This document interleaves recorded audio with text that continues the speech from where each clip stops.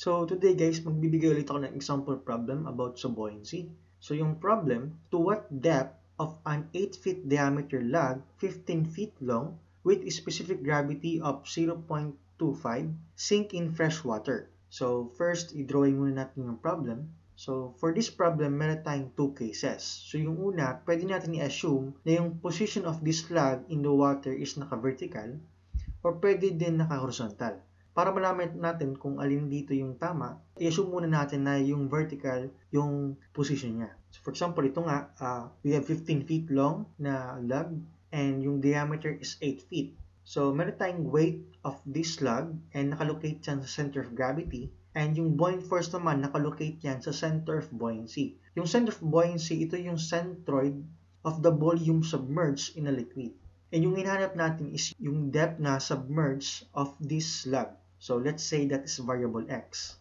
Para ma-solve natin yan, we will use summation of force vertical equal to 0 or equate natin lahat ng pataas na forces sa lahat ng pababa na forces. So yung pataas na forces is yung BF and yung pababa is yung own weight of the log. Na yung formula nga natin for buoyant force or BF, that is the unit weight of the liquid for this problem is water and the volume displaced or volume submerged. And yung weight naman of the object is unit weight of the object times the volume of the object. So yung unit weight of the object, equal din yan sa unit weight of water times the specific gravity of that object. So magkakancel yung unit weight of water natin. So magkakaroon tayo now ng volume displaced, that is x times area or the cross-sectional area of the log times the depth kasi ito yung volume displaced. And sa kabila naman, meron tayong specific gravity of the object times volume of the log na merong length na 15 feet and cross-sectional area na letter A. Ito yung circular area. So, magka-cancel yung area natin. Ngayon, yung x natin na value, that is specific gravity of the object times 15 feet. Na meron tayong value for specific gravity of the object, that is 0.425.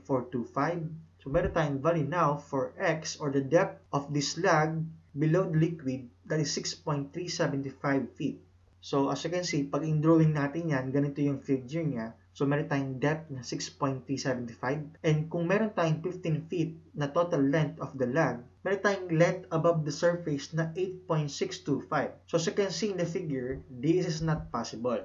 So, instead na ganito yung position niya, dapat ganito yung position niya. So, naka-horizontal siya. So, this is the length na of the log, nakahiga siya, and this is a cross-sectional area. Pero guys, sa situation 2 or case 2, meron din tayong dalawang case. So, pwede din ganito yung case niya o pwede ganito. Pero mas mababase natin guys yan, depende sa specific gravity. So, as I can see, yung specific gravity of the log, that is 0.425, and the specific gravity of water, that is 1.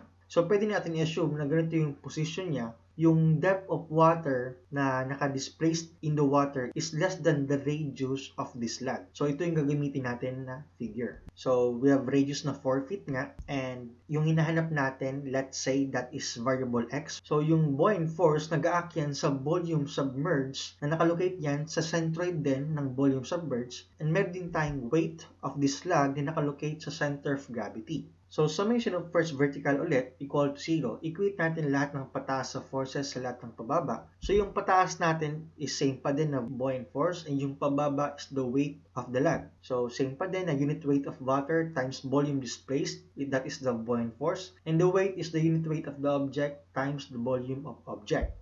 Kung i-zoom ko guys yung cross-sectional area of the log, yung kukunin natin na area na submerged is the area segment. So, itong area na to. So, meron tayong area of the sector. So, yung area of the sector, that is the area of the triangle plus the area of the segment. Pero yung kailangan lang natin is the area of the segment times perpendicular width at the screen natin para maging volume displaced siya. So, yun yung gagamitin natin for our buoyant force. So, yung area segment nga, that is the area of the sector minus the area of the triangle.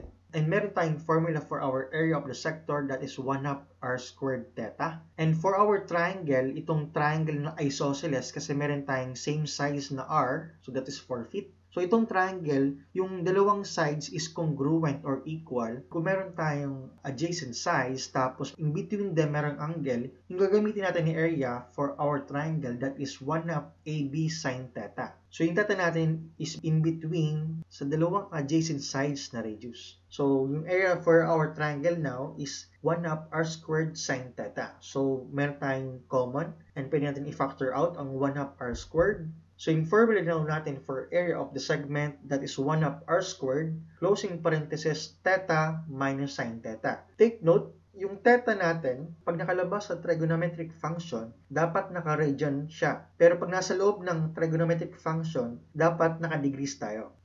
Tapos balikan natin itong equation, guys.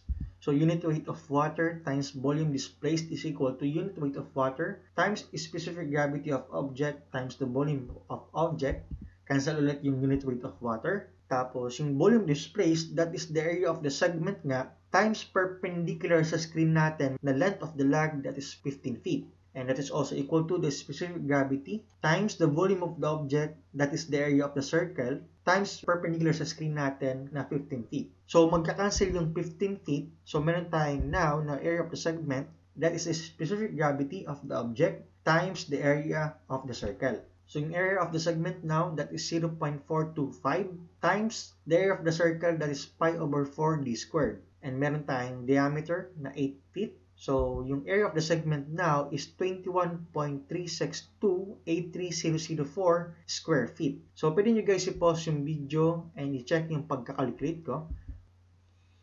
So pwede natin guys i-equate itong dalawang equations. So meron tayong radius na 4 feet. Tapos, simplify natin. So, yung 21.36283,004 times 2 all over 16 feet, that is 2.67035376, and that is equal to theta minus sine theta. So, pwede nyo guys i-pause yung video and i-check yung pagkakalculate ko kung tama yan. Pwede tayo guys mag-shift solve. Kung wala tayong shift solve sa calculator, we will use trial and error to solve that angle theta natin. So pag mag-solve kayo guys ng angle theta, pag mag-shift solve, dapat tayo naka-radian mode. So pag naka-radian mode tayo, syempre makukuha nyo is naka-radians din. So yung theta now is 2.94870862 radians. So pag convert natin yan sa degrees, mag-multiply tayo ng 180 all over pi. And that is 166.4368404 degrees. So after natin guys masolve yung theta, pwede natin guys masolve yung depth of the triangle. So ito yun. So kinukuli yung kalahati. Yung depth niya is 4 minus x. So meron tayong depth na kukunin natin na x. If this is theta, kalahati nun, yung gagamitin natin is angle theta over 2. Tapos itong hypotenuse of the triangle, that is 4 feet. So we will use cosine. So yung cosine angle na angle natin is theta over 2. That is adjacent side over hypotenuse. So yung adjacent side natin is yung 4 minus x. Ito na yung na side.